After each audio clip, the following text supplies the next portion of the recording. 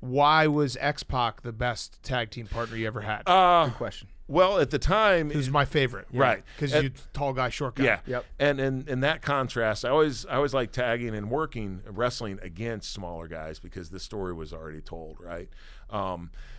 With X-Pac, it was also at a time where the Kane character needed another dimension because he'd been a silent killer, and at some point that gets old. And with X-Pac, we were able to do that with, the emotion that he was like my only friend in the whole world, right? Was X-Pac. And so the timing was right. And then of course Sean was one of those guys that, he really looked out for me. I mean, he wanted me to be successful, and he was willing to work at that way. But I've had so many, man. I've had like X-Pac, Hurricane, RVD, Daniel Bryan, Big Show, and of course Taker. So I've had a lot of tag team partners that, I think we did really well. The answer's X-Pac. It's fine. Okay. We can agree. Okay. Yeah. I mean, X-Pac is it's my favorite. I loved it. I loved it as a kid because it was really just like, oh, short guy, tall guy. This is fun. He's This a is personal cool. hero of mine. I based my entire look accidentally off X-Pac a little bit. I've always wondered in the tall guy, short guy dynamic, when he's in the ring and he's getting his ass kicked, are you standing behind those ropes? Is there a small part of your brain that actually starts to feel like you need to go defend your buddy, be his protectorate?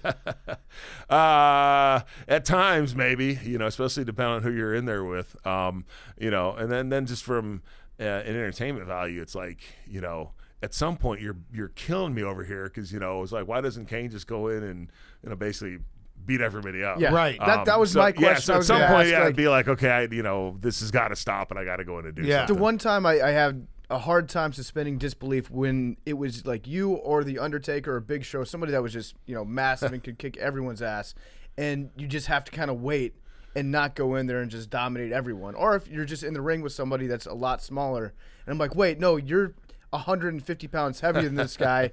There's no chance he can be pinning you right now. Like, if you are in a situation where you're getting beaten by a smaller guy, as part of you, or are you like, I just want to throw this guy off me and fuck the storyline? No, because you're trying to do business.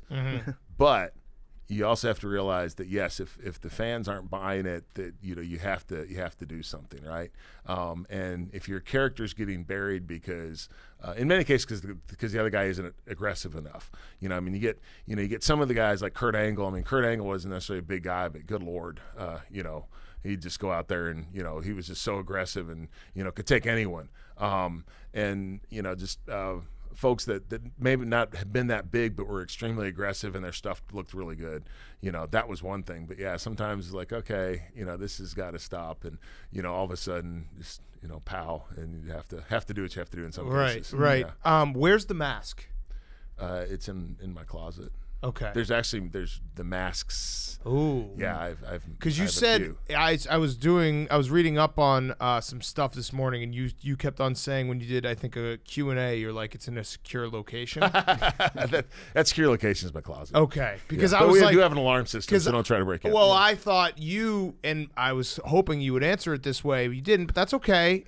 Just breaking my heart as a child. We could have briefed off there, man. I'm sorry. Yeah, it's true. We should have we should have done a work here, but I thought you thought I have it in a secure location because the minute I put it on, I'm back to Kane. Okay. And you don't want to see Kane. It's being kept from you. Yeah, he's yes. keeping it from himself because when he puts it on, he does bad things. Well, that's what maybe he's hired somebody to get this as far away from you as So possible. that's true? Yes. Okay, cool. Yes. That's absolutely true, man. When you put the mask on, do you kind of flash back a little bit? No. Have you ever considered wearing it to a town hall meeting? No, I have not actually. Well, maybe. So that's actually a good segue though, because I want to talk a little bit about your political career and being mayor. Is it hard? Was it hard, and is it hard still today to maybe have some people take you seriously when it's like you were Kane and now you're a real mayor that's real world and he's trying to solve problems that we all have? I think that we've reached a point in society where folks understand that WWE is entertainment, and we've. What do you mean? We've exactly, and a lot of the stigma and stereotypes surrounding it have been diminished. I mean, good Lord, you have Dwayne Johnson's the #1 movie star in the entire world. It's true. John Cena is doing some really great stuff. So I mean, you're always gonna have some folks that say whatever, and you just ignore those. But I think a lot of it is just people getting to know me and realizing that that's a character I play on TV. I mean, here's the thing. I mean, no one thinks that Anthony Hopkins is really Hannibal Lecter. At least I hope not. Correct. And that's that's really, I think it's if people want to be childish about things, okay, but if you want to be mature and realize, hey, people do different things for a living, and acting and entertaining in some cases is what they do for a living, that's fine, and we should all respect that. But, right. And I understand too, I always say that a lot of politicians, when they're campaigning, they're trying to convince people that they are the person they see on TV. I had to convince people that I wasn't the person that they saw on TV. So how did you do that? Did you tone it down? Were you no, I mean, I was just myself. Yeah. Just go out and realize that people are going to bring up the wrestling thing. I'm proud of my WWE career, and I could actually use that as to open the door. I could use that to get media, to get some attention. But in the end, I had to be me, and I had to talk about substantive issues and things that folks would expect from that position. So I never, I knew that I could use the wrestling thing to my advantage to get attention, but I also knew that there was a much higher bar for me to cross when it came to things like policy and things like articulation and that sort of stuff.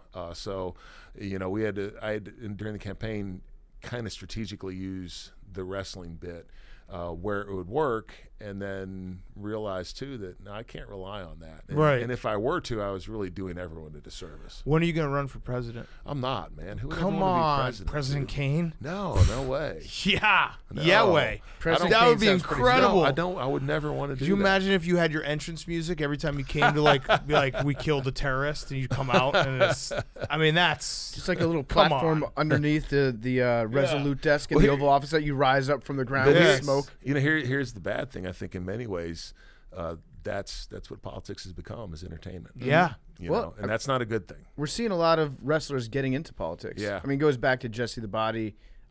Jerry Lawler was king of Memphis, and The Rock's probably going to run for president someday. Have you and him talked about that, about his political career? No, man. No, dude.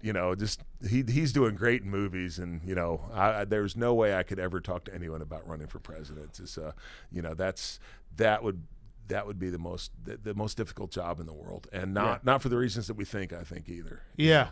So you now, do you have? I mean, it's a question that most politicians do get asked, though. Like, do you have aspirations to go up the ladder of mayor to the next thing? I have no idea. Okay. I don't. Right now I'm just concentrating on being mayor and doing the best job that I can at that. And did you ever build that chair the first day when you were in office? You did. Yeah. That's that's actually yes. No. I remember that. You're hard at work. It's my own special chair.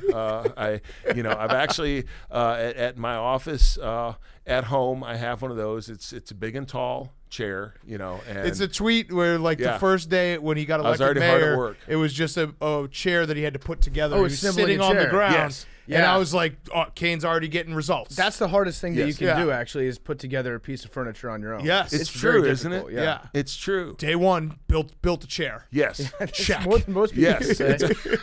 Hopefully that's my biggest accomplishment. But yes, if I it did is, put a that's chair also an together. accomplishment. Well, thank you. I I mean, appreciate you built that. a chair. That happened. All right, my last question, SeatGeek question, promo code TAKE. We're here with Mayor Glenn Jacobs. You know him as Kane, or if you live in Knox County, you know him as Mayor. We asked this. He got a new autobiography out called Mayor Kane. We asked this to every wrestling person who comes through these doors. Have you ever sneezed in front of Vince McMahon? I don't think I have. Smart. Yeah. Smart. Doesn't like it. That was smart. Smart by you. Have you seen anyone? I don't recall. I don't think so. Smart. Very He smart. hates it. He thinks He hates it. you lose control of yourself when you Weakness. sneeze. That's Yeah. a sign of not having full capacity. What's your of relationship body. though like with Vince? I could probably sneeze in front of it if I needed to. You think so? Yeah. That's where it ends. You got a little too comfortable. No, man. Vince has always been very good to me. He's been very fair to me.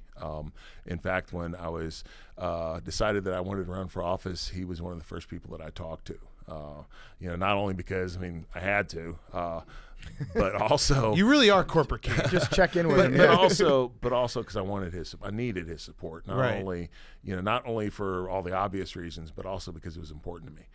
Because I want to make him proud of what I was doing. So he's always been very good to me. And I can tell you, despite all the things that people say about Vince, he's very loyal to folks that are loyal to him, and I've seen that time and time and time again. Yeah. So I have a very good relationship with him. That's awesome. That's great. My last question is about X-Pac again.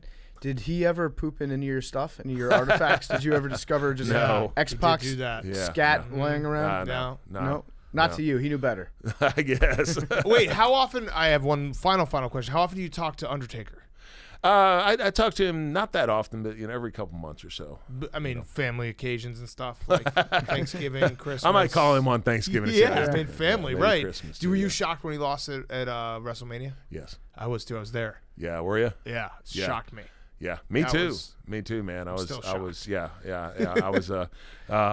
Here's the thing, man. The streak was not something I think that was like something that was planned, right? It just kind of organically grew. He kept on kicking everyone's ass. He just kept on going and kept on going. And that would have been, in my opinion, that was one of those things that it was part of WrestleMania. Right. It was almost like, folks would watch the match, and the match was fine, but what they really wanted to see was the streak. Undertaker 27-0. So I was pretty shocked by that, and I don't know. In fact, initially I was like, oh, they're going to restart the match, and then it was one of those things where everybody was so confused. I was just like, what just happened? Yes, right? absolutely.